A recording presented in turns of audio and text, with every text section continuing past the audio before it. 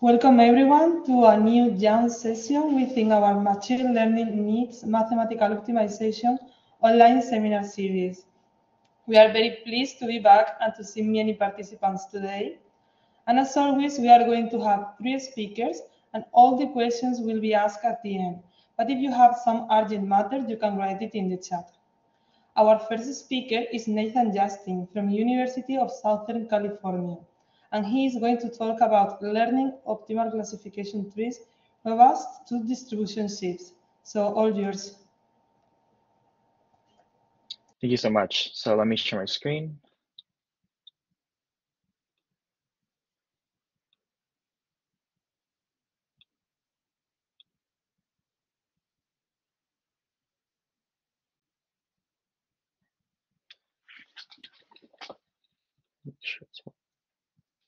Okay.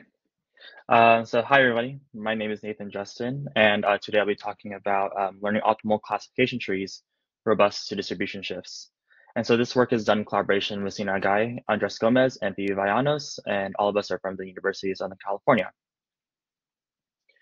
So to begin, I want to motivate our problem with an example from the Los Angeles area, which is where the University of Southern California is. So in Los Angeles, there's a growing homelessness crisis. There are over 75,518 people experiencing homelessness as of June 2023. And there are about only 28,600 permanent housing units to allocate to these people. So the Los Angeles Homelessness Services Authority faces the problem of collecting data on unhoused individuals and using that data to assess and improve their current systems and policies around the services that they provide. So there are 3 key research areas surrounding the collection and usage of such data about unhoused individuals. So the first 2 are about the questions asked to obtain information, which is the assessment phase, and then the process of collecting data, which is the administration phase. Then downstream, we will use such data to create predictive models and inform policies. So you can imagine that the assessment and administration phase are controlled by social scientists, and the application phase will be controlled by data scientists. So the current set of questions used to collect information on unhoused individuals is the VS-VDAT, and it's used to train, triage, prioritize, or match individuals to resources. And so in this iteration of the survey, there are questions such as, do you do things that may be considered risky, like exchange sex for money, run drugs for someone, have unprotected sex with someone you don't know, share a needle, or anything like that? So you can imagine several issues with this question.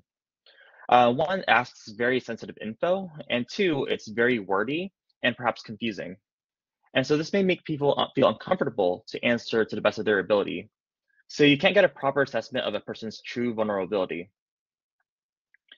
So the qualitative part of the team will rephrase the questions to make them more sensitive, and recommendations about when, how, and who should give the survey will also be implemented. However, on the data side, you can imagine that there will be distribution shifts between the training and the deployment data. So a distribution shift occurs when your training data looks different from what you would see in the actual application. And this can kind of cause poor performance in any trained model. So this gives us a few pillars of motivation. So 1, because we are interested in high-stakes settings where distribution shifts may occur, we need interpretability to establish trust in a learned model. We also would like to have optimality for prediction accuracy and ensure decision quality. And we would also like guaranteed performance even under distribution shifts. And I will put another wrench in there, in that since we are operating with survey data in such an application, we also want our model to work with integer or categorical features. So with all this motivation in mind, we developed an MIP formulation for optimal robust classification trees. So in case you don't know what a classification tree is a model which takes the form of a binary tree. Then at each branching node, a test is performed, which asks if a feature exceeds a specific threshold value. Then a data sample based on its features follows a path from the root of the tree to the leaf node based on these tests. Then at each leaf, we predict a label. So now that we motivated our problem, let's talk about our problem formulation mathematically. So we want to solve the following problem. So first, you want to choose some classification tree pi with maximum depth d. that maximizes the training accuracy, which is the same thing as maximizing the number of correctly classified training samples, in the worst case distribution shift, which we model as a perturbation of our data. So more specifically, the objective will sum over all samples I, where for covariate xi, we perturb our sample by C, then put it to our tree pi, then see if it's correctly classified or not. And we do this for every sample, then summing over all of them, then we get the count of correctly classified samples. So now I'll walk through each segment of this formulation. So to characterize the tree pi, we define the set of branching tests and labels assigned. And we can do so by encoding this information into binary decision variables B, V, and W. So the details here are not important, but just know that there's a one-to-one mapping between the elements of how we encode our tree pi, the elements of S into our tree's pi. So there's a one-to-one correspondence between this set and our set of trees. So we can define any decision tree pi with B, V, and W. So next, we want to get a worst case distribution shift of our data. And so we need to define a set of possible shifts of the covariates of our data. And this is through our perturbation set, capital C.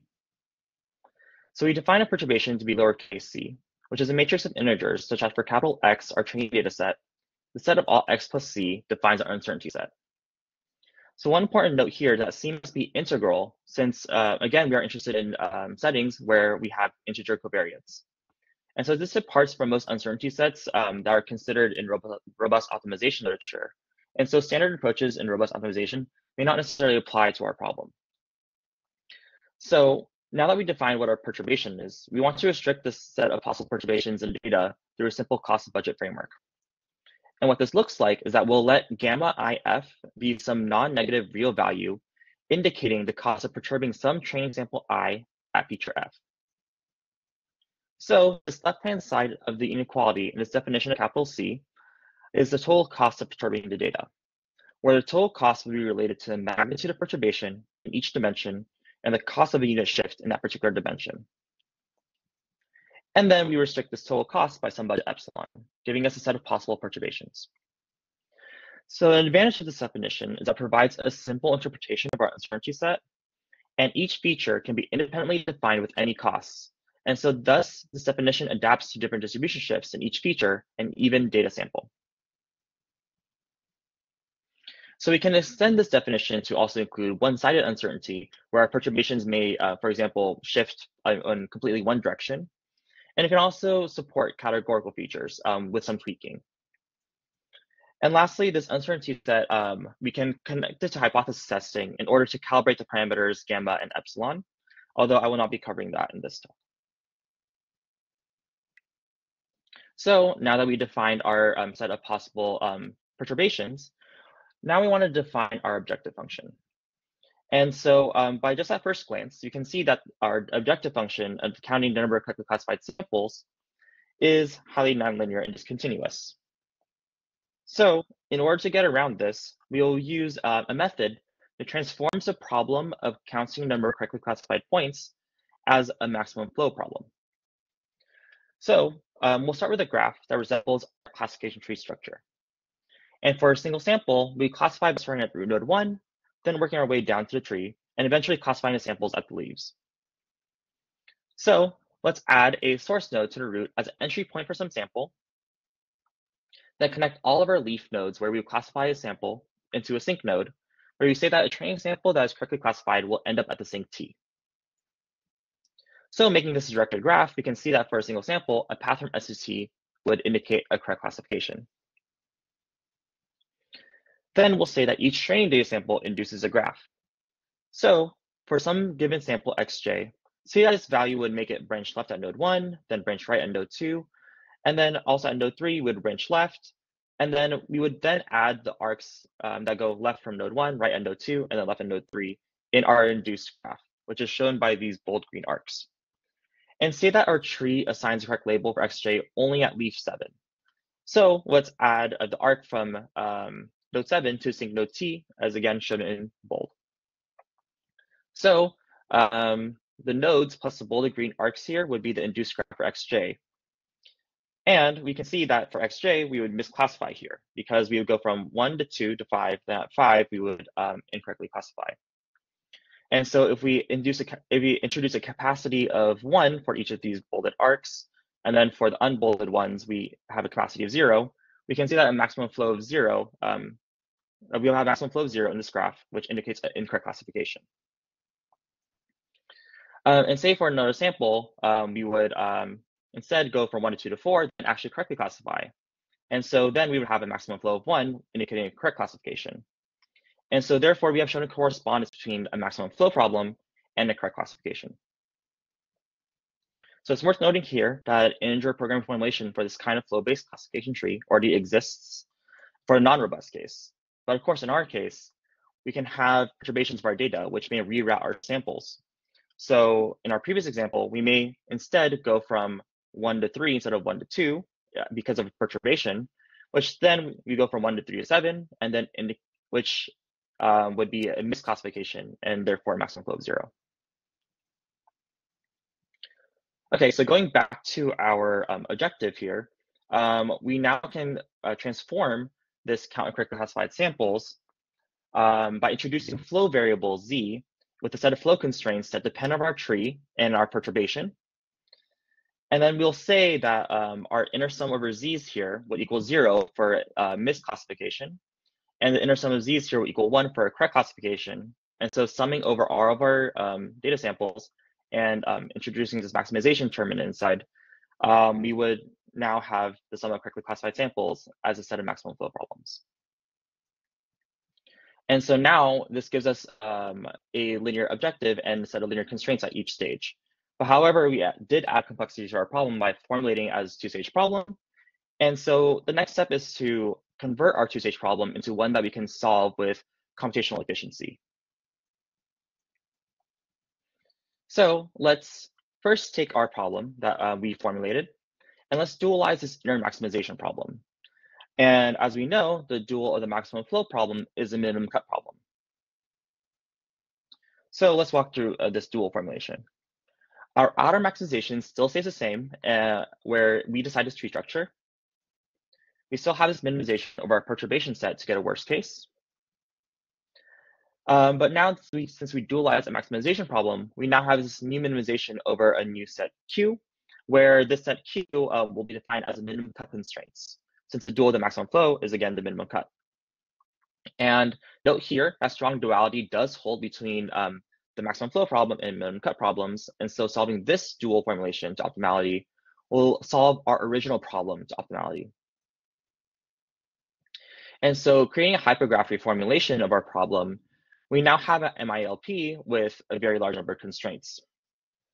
So we're going to use a delayed constraint generation approach where we relax a large number of constraints and then iteratively add the most violent constraints via a subproblem that we feed back into the main problem. So intuitively, what this looks like is that we have an iteration between a main problem and a subproblem, where in our main problem with our where we can relax those large number of constraints, we decide this tree structure and we decide which labels to predict. Then in our subproblem, which we would find a worst case perturbation and associated set of minimum cuts in polynomial time, which gives us the strongest violated constraints that we can add back to the main problem. And we can do this iteratively until we reach optimality. So now that we talked about our solution approach, now I want to talk about some numerical results. So one thing that's really important to us is that we want to test the effectiveness of our model in robustness to distribution shifts. So we trained a non-robust optimal tree and a robust optimal tree on 12 different integer and categorical data sets from the UCI machine learning repository. Then we had a held out test set that we perturbed in 5,000 different ways according to some probability distribution and derived the test accuracies of each tree for each perturbation. And we did expected perturbations where distribution on the perturbations of our test set are known in training and then are incorporated to our model. And we also did unexpected perturbations where such distributional information is slightly misspecified. And so therefore we don't exactly specify it into our uncertainty set in our model. So we plot the difference in our worst case out of sample accuracy between a robust tree and a non-robust tree to see how well our robust tree does in comparison to a traditional non-robust tree approach. So the vertical axis here is the gain in worst case accuracy, and the horizontal axis controls the size of the uncertainty set, where moving right corresponds to a smaller budget of uncertainty and thus a smaller uncertainty set. So for each pair of plots, the left plot in blue corresponds to the worst case accuracy on test sets with expected perturbations, and the right plot in green corresponds to the worst case accuracy on test sets with unexpected perturbations. So we can see that in general, the larger the budget of uncertainty we allow up to a certain point, the better the performance in our worst case we obtain. And importantly, even if we misspecify the budget of uncertainty, we, for the most part, can still yield a favorable gain in worst case accuracy for a robust tree. And even when a perturbation is not exactly what we expect, we can see comparable gain in performance from using our model. And we also did a similar plot, but for average case performance, and can show that as long as we specify the budget of uncertainty correctly, we can still have some favorable gain in average accuracy under distribution shifts as well. So with that, thank you very much for listening to this talk. There is a preprint available on arXiv via this QR code. We also have a package called ODT Learn, where you can use these robust trees for your own application, as well as other kinds of optimal trees. Thank you very much.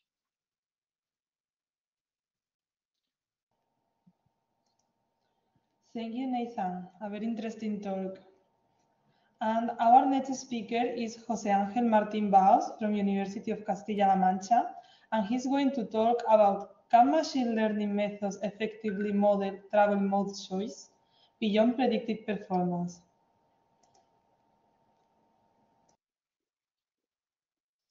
Hello, thank you very much, Nuria, and to the organizing committee.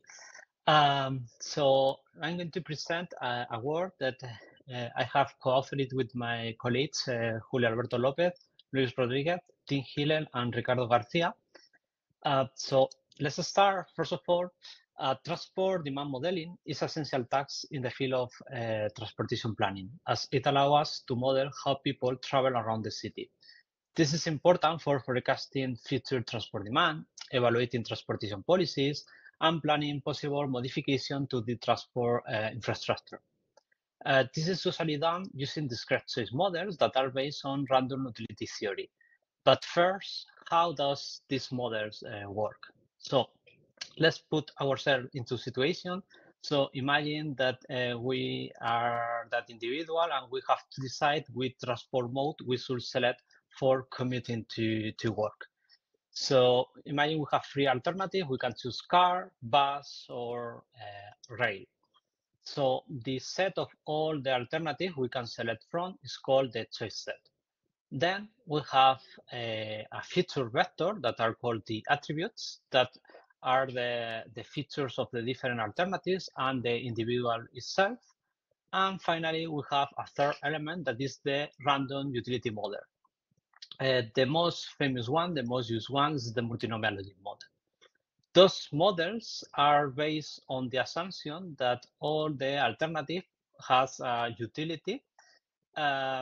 So the utility that a certain alternative provides us is composed of two parts. The first part in orange is the deterministic part of the utility, which is a functional expression that we have to define that relates how those attributes impact on the utility. And we have in blue another part that is the epsilon, which is a stochastic term, that is it is added to take into account the error of the unobserved attributes that are impacting the utility. It is assumed by those models that the individuals are rational. This means that they select the alternative that maximizes their utility. So we can obtain the probability of selecting a given alternative. However, the complexity of transportation system has increased significantly over the last past decades, and those traditional choice models have become insufficient to deal with this complexity. So this is why during the last few years, a lot of papers, a lot of studies are suggesting the use of machine learning methods. In the last few papers, the machine learning method that has gained most popularity on this specific domain are support vector machines, random forests, and gradient boosting decision trees, like XGBoost, for instance, and also neural networks, and of course, deep neural networks, and all the different architectures we can derive from deep neural networks. So before starting, let me briefly summarize what are the differences between random utility models and machine learning methods. So random utility models has dominated the world of travel behavior since they were formulated first in 1970s, and they have acquired a high degree of sophistication. One of the main advantages of those models is that they are highly interpretable. But they have an important problem, that is that they require the model to specify beforehand a functional expression of the utilities, as the one you can see here on the screen. On the other hand, machine learning models that have been proved successful on many other applications appear recently as a promising alternative for random utility models to model the individual behavior. They achieve more precision and does not require the modeler to specify that expression we have seen in the previous slide, but they have another problem, that is that they are black box models, so they are really difficult to interpret. So the thing is that traditionally, most studies that have compared machine learning models with multinomial logic model has focused basically on analyzing the performance of those machine learning models. To mention a few relevant studies, these are 3 relevant works that have compared the performance of machine learning and multinomial logic models on accuracy metrics. In those papers, ensemble methods and deep neural networks are the ones that achieve the highest predictive performance. However, the problem is that very few studies have focused traditionally on analyzing another important aspect, that is the behavioral analysis of these methods. One important work here is the work of Hiller et al. 2021 that performs a systematic review of works that compare machine learning classifiers applied to mode choice modeling. And basically, they identify that many studies in the literature are affected by several methodological pitfalls that are biasing the result they obtain. Moreover, in the paper of Wang, and Zhao, they show that deep neural networks that obtain good results normally in those problems present difficulties that are associated to the higher sensitivity of those models to the hyperparameter optimization problem. And moreover, they have some other problems like model non-identification or local irregularity. So the estimated neural networks may not be stable in all the situations. And finally, the last 2 references I'm providing here are some very few papers that recently have tried to compare not just the performance analysis, but trying to analyze the interpretability of the machine learning methods using a post hoc analysis. So in order to solve the methodological problems of previous studies that were identified by Tim Hiller, in this work, we are going to perform a systematic comparison that covers the performance and the behavioral analysis of the models, but the first step is to define a consistent methodology. So in this work, we have used 2 data sets. First of all, in green, we have used several synthetic data sets that we have generated using a logit and a probability function with linear and not linear, in this case, Cook-Douglas utility functions. And in blue, we have also selected 3 real data sets that have been selected in many other previous studies in the literature. And the next step is, once we have the different data set, we have to split them between training and test. And this step is very important. When dividing between training and test, in order to avoid some problems and data leakage, it is important that all the observations from the same individual or from the same household has to be placed together, either on training or either on test. Because if not, maybe the model can be learning with individuals from the same household, imagine, on the training, and then using that information on the test set. So we are going to bias the results. So this is a problem of many previous studies. Then another important aspect is the hyperparameter tuning stage. We are using a 5x2 cross-validation procedure that is minimizing the cross-entropy loss. And then we can obtain or we can validate our results on a validation set using a cross-validation procedure, and also on the test set to see how those models generalize to new data that has not been used before. We are reporting two metrics here. We are reporting the accuracy, which is the most commonly used index in the literature for this kind of comparisons, and give us the percentage of correctly predicted observations obtained by the model. But the problem is, as it was identified by the work of Tim Hiller in 2019, he argued that these performance measures have to collect probability-based indices, because this information is essential for later extracting behavioral analysis or behavioral indicators of the model. Therefore, we propose or we apply a second metric that is the GMPCA, the geometric mean probability of correct assignment. So using those metrics, the last step that we have performed on this study is a behavioral analysis, where we try to extract two very important behavioral indicators like the market shares and the willingness to pay. So in this work, we have addressed the previous problems, or the problems of previous studies, and we have performed a exhaustive comparison. In order not to extend myself too much on this talk, I'm going to focus only on four fundamental aspects. The first one is the evaluation of the performance of the different machine learning models. So if we observe the results, what we see here on this table for the synthetic dataset is that the multinomial logic models are the ones that achieve very good results for linear utilities, as the assumptions for these models are fulfilled on this synthetic dataset that we have generated.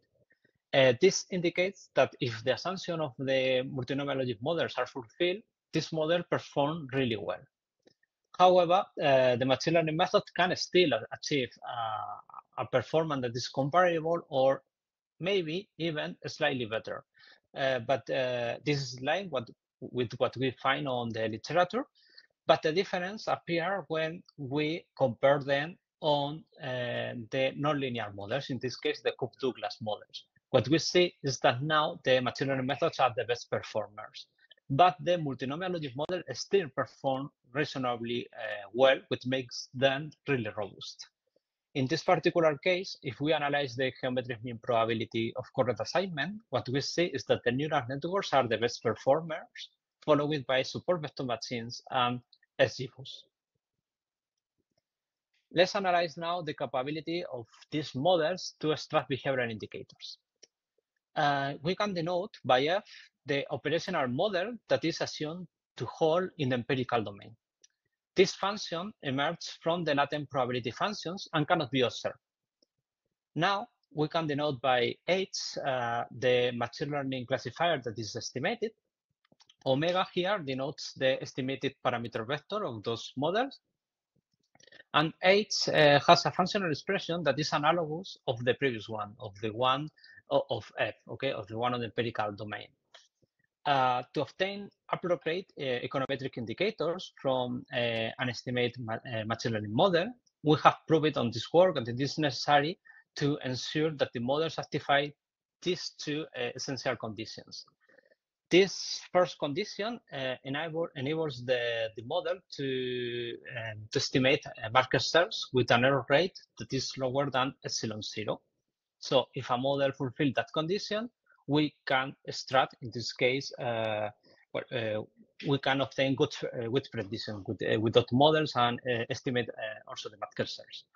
The problem is that in order to allow the estimation of elasticities and the willingness to pay indicators, this model has to fulfill this second condition. We have to evaluate the performance on when we compute the partial derivative of the probability functions. Therefore, in this case, it is essential to analyze how the machine learning models can approximate the latent probability functions. In the paper we have published, this issue is analyzed from a theoretical perspective, but here on this presentation, I'm going to focus just on the experimental part. So in the second experiment, we have proposed it. What we are going to see is to study how these models estimate the probability functions. In this case, I'm reporting just the result for the Cobb-Douglas synthetic data sets. So what we can see here is the probability, how the probability varies as we modify one of the input variables for the selected alternative. As this data synthetic, we have represented in black the actual probability. And what we can see is that the multinomial logic models, which returns good estimate for probability functions for the linear utilities, here struggles when it comes to nonlinear probability functions, as we can see. With respect to the machine learning models, what we see is that they actually approximate really well the probability functions, but they have some problems. For instance, the random forest and XGBoost, which are the ones that are tree-based, have some problems as they exhibit non-monotonic or not inferenceable behavior because of the tree-based structure. Currently, I know that there are some studies that are analyzing how to solve this problem for gradient boosting decision trees.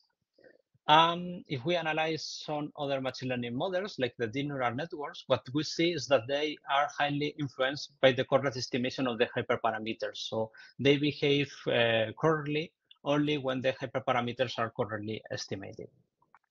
Let's focus now on extracting some behavioral indicators.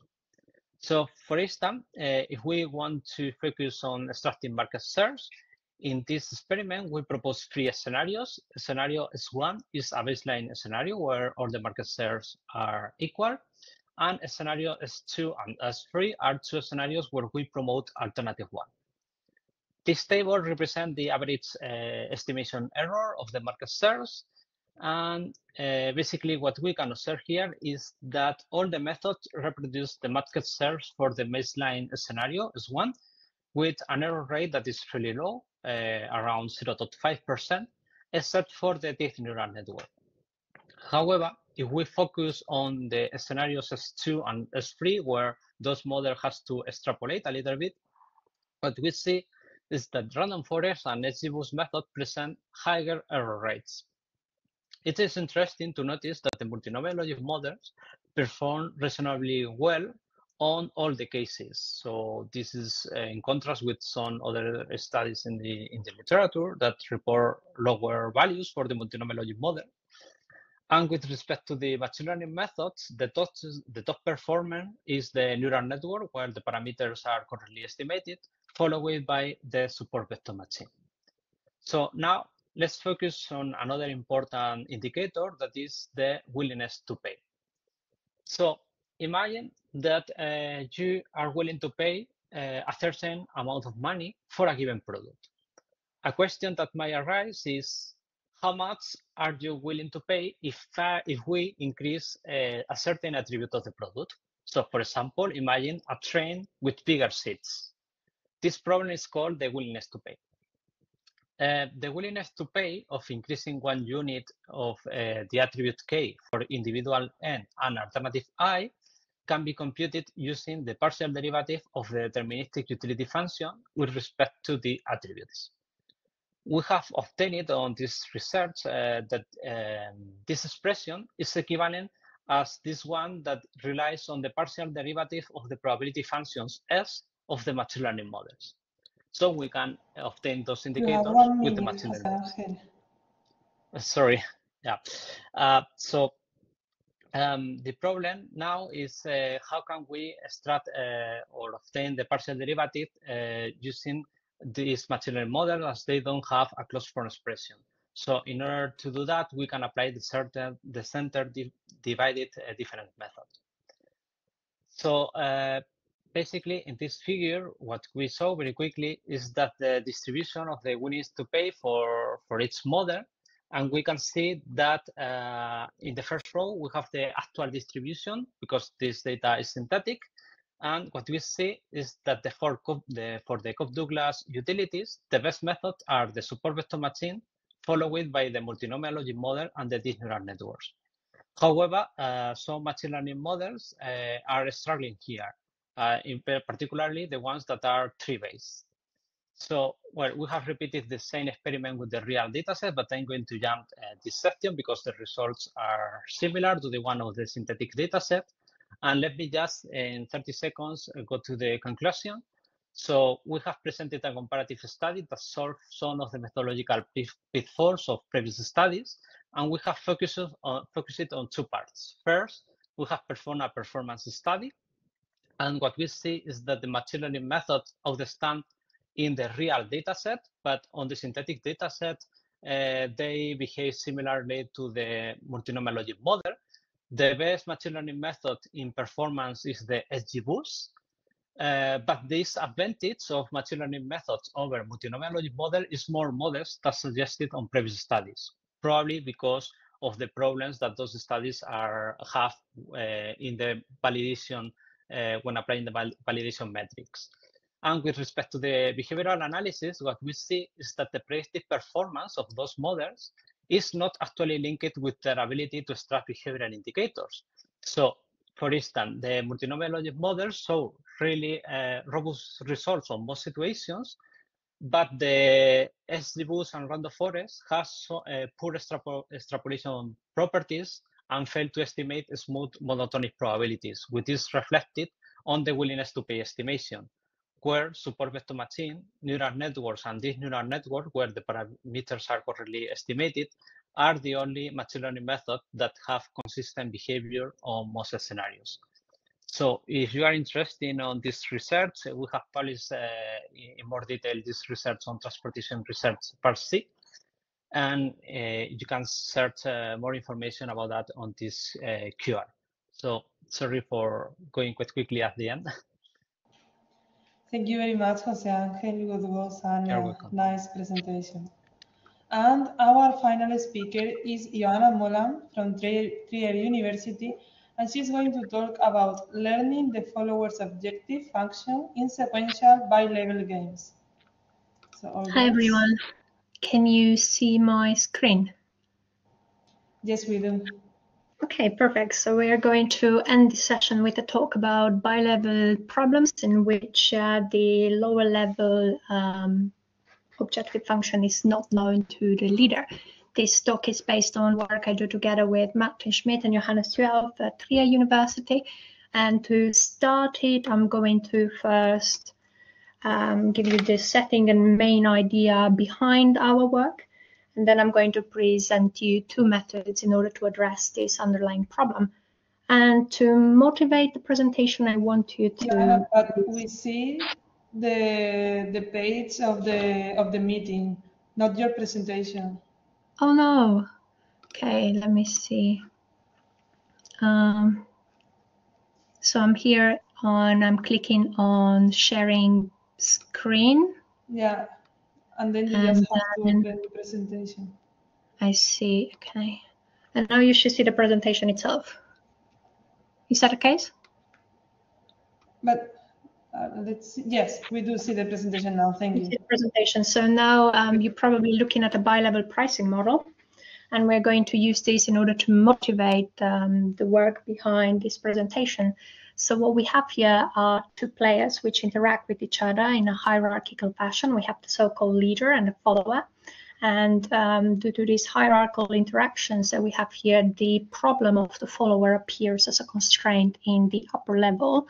And in the upper level, the leader decides on the prices X for the goods Y.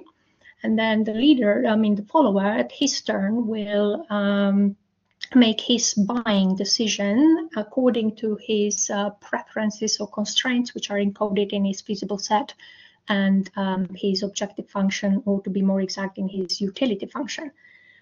So far, everything is as expected. However, it can easily happen in this bilevel setting that the leader does not know what the follower is optimizing. Think, for instance, that the two players are adversaries, so for some reason not cooperating with each other. It can easily happen that we have missing information in this problem, so we cannot write it down, let alone solve it. Right, so now this is the main problem at the core of our talk. More exactly, what this implies for the leader is the following. It means that the leader must take a decision X about the prices unaware of the utility function of the follower. And this is something that can happen repeatedly. That is, the leader will take a decision X, and then he will just wait to observe what does the follower do. That is, what is the follower's optimal response to the parametric lower level problem. Why? And if this happens multiple times, that is, if we have multiple such interactions between the two players, this will basically give birth to a data set of decisions or prices XT set by the leader and corresponding buying decisions YT by the follower. Our main idea is that we can take this data set of observations from the past in order to impute the missing information from the follower's problem. In the following, we are going to assume that the feasible set is known to the leader and that the objective function is not. And at this point, I want to stress that the missing data is only affecting the leader. Obviously, the follower himself, he always knows what he's optimizing. Right, so with this being said, I'm going to show you the two methods we use in order to solve this learning task. But before we do that, let's first take a brief look at the general setting of a bilevel problem. So as I said, we have here the lower level problem, which is parameterized by the upper level decision X. To be more exact, this parameter appears in the feasible set of the follower, which is known to the upper level. And we assume that the quadratic objective function of the follower is not known to the leader and must be learned. And more exactly, the two indexes UC and UQ encode exactly which coefficients in Q and which coefficients in C are unknown to the leader and must be learned. Okay, so we are going to look at the lower level again. And we keep in mind these sequential or repeated interactions between the two players which lead to the data set, because both methods that we use take this data set in order to impute the missing objective function for the lower level. And the first method is so-called MVU method, which is short for multiplicative weights update. We'll take this data set and use it step by step. And consequently, the understanding we have about the unknown objective function will also be updated iteratively. The second method we have here, the inverse KKT method, will take the data set all at once and will compute an objective function that is consistent with the observed data in one step. Right. So with this being said, we are now ready to look in a bit more detail at the first method. So for the first method, we require the data set of past interactions, and we also want to know which coefficients we have to learn in C and Q, which are the vector and the matrix which define our unknown objective. And we also need index sets which tell us which coefficients are positive and which are negative in the objective function. And finally, if some coefficients are already known to the leader, they do not need to be learned, and hence they will be passed as an input to the method as well. This method will generate for us not one, but a sequence of objective functions. And I'm going to tell you now how that happens. So for every unknown coefficient in the objective, we will initialize a weight, and we are going to initialize it to value 1. And then we start iterating. For every point in the data set, we are going to first update the unknown coefficients using the corresponding weights.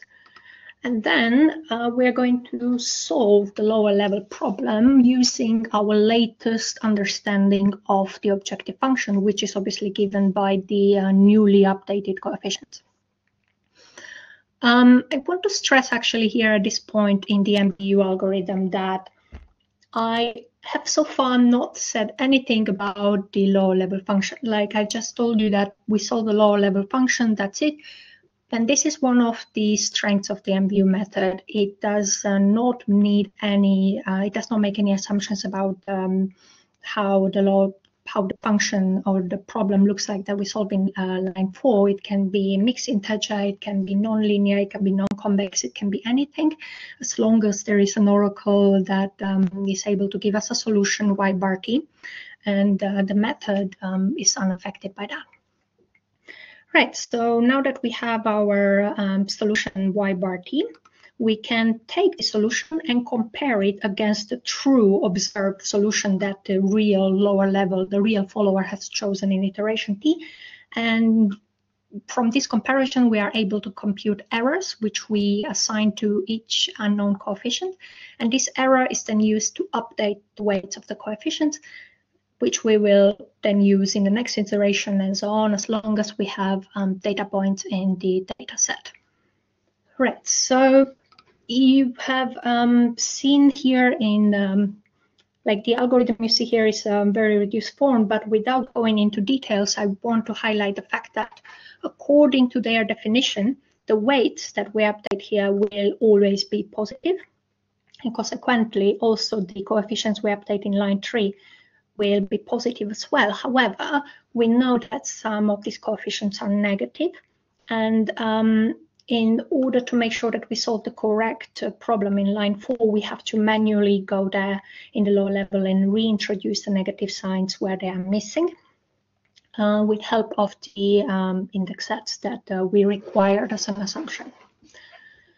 Right, so we have seen that the MBU method will give us a sequence of objective functions that will help us understand how the lower level behaves. And you can probably imagine that these updated objectives, particularly those in the first iterations, might not do a very good job at emulating the behavior of the lower level of the follower. However, the relatively mild assumptions we have following result about the errors made by our algorithm. And we know that the objective error made in every iteration, first of all, has an upper bound. And we also see that the upper bound of this error will converge towards 0 for increasing number of points. The objective error that I am mentioning here is the blue part of this expression. And what it basically does, it evaluates the computed objective function in iteration t at 2 points, namely at the solution we obtain in iteration t and at the true observation we made at iteration t, yt. And if these two values lie close to each other or are equal, then that is very good. And what we also have similar to the objective function is the so-called solution. Similar to the objective error that we had here is the so-called solution error. This is basically the same thing, but instead of looking at the iteratively updated objective, we look at the true unknown coefficients. Right, so this was the MBU method. We are now going to look at the second method, which is the inverse KKT method.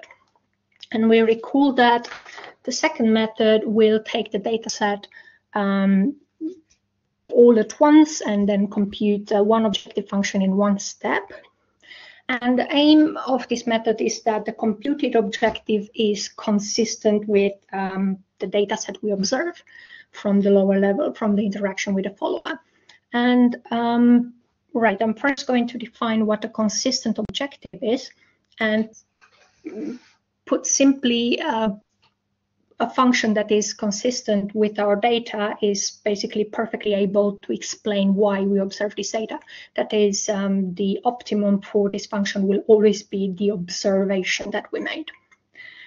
Right, and in order to measure whether a function we computed is consistent with the data or not, we use the so-called relative objective value error, which is the relative counterpart of the blue expression we just saw on the previous slide. Right, and I'm going to tell you how this method works. So not only we get the stronger result using it, but we also need to make stronger assumptions on the lower level. So I told you that the MVU method, it didn't care how the lower level looks like. It basically can handle anything our oracles can handle, so everything is allowed. But here we're going to assume that we have a polyhedral feasible set and a concave objective. And for this, we have the KKT conditions as written down here. And we're going to use these KKT conditions in order to define so-called residuals. And these residuals are basically anything that is a deviation or a violation of the KKT conditions. That is, for instance, if you look in the middle at the stationarity condition, any point or, yeah, like if we have say a violation of the stationarity condition, that would be basically our residuals. And I want to recall you at this point that in this setting, we do have the observations y and x. What we are looking for at this moment is obviously the unknown coefficients in the matrix C, the unknown coefficients in the matrix Q, in the vector C, and now also the variables lambda. So what we want to do is we want to find Q, C, and lambda such that these residuals are as small as possible.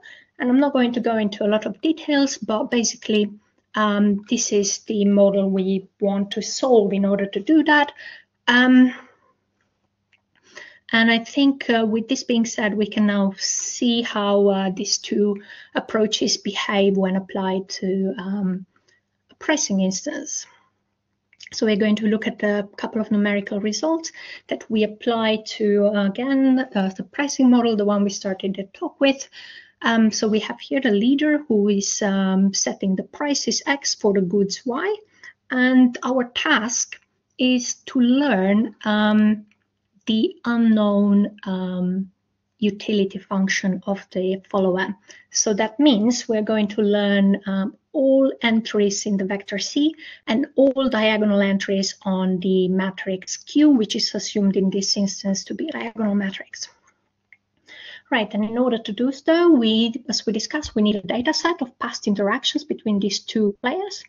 And we have a data set with 100 samples, and we first use it in our MVU method.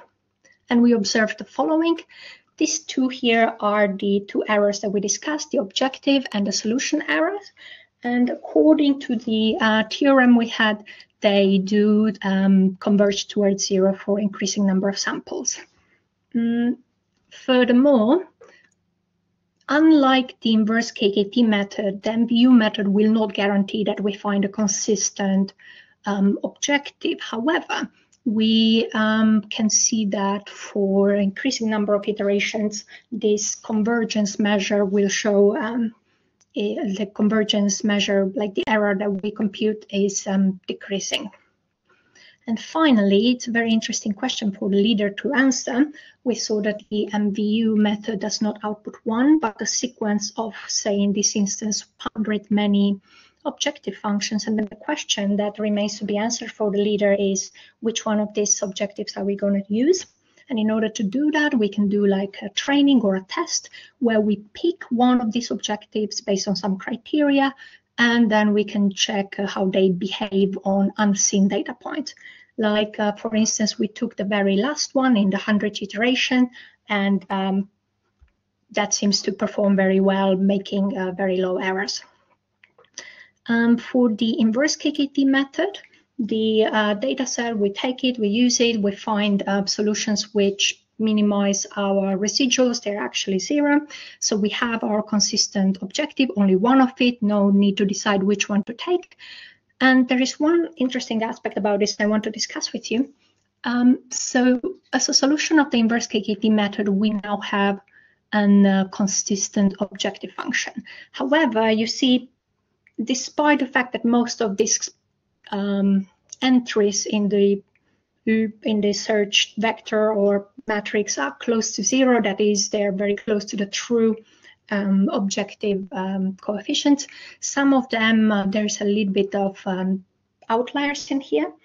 That is, say, one of these coefficients are not the same as the true unknown coefficients, and this is we found due to the fact that, for instance, if we're talking here about a pricing instance, if we have a product that the leader sells but the follower never buys, that is, that never appears in our data set, well, then the model will never learn the true or good value for this coefficient. However, that's not is not a problem for us because we still have a consistent objective function that explains the data set perfectly. Right, and to sum it all up, the MDU method has this great advantage that can be easily extended and applied to a wide range of problems due to the low and mild assumptions it has. However, we also need bigger data sets in order to achieve better approximations. The inverse KKT, on the other hand, requires stronger assumptions on the lower level, but will then for sure generate a consistent objective function.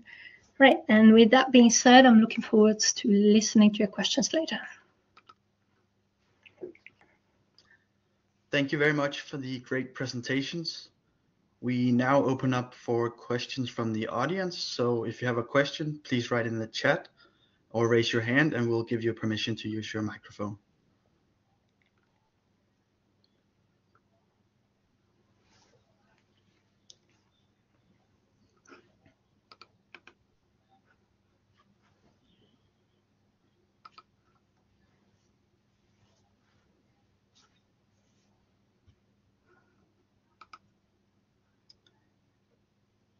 It seems that we don't have any questions. So once again, thank you so much to our 3 speakers. And for the audience, we are back on Monday with the regular seminar. Thank you very much.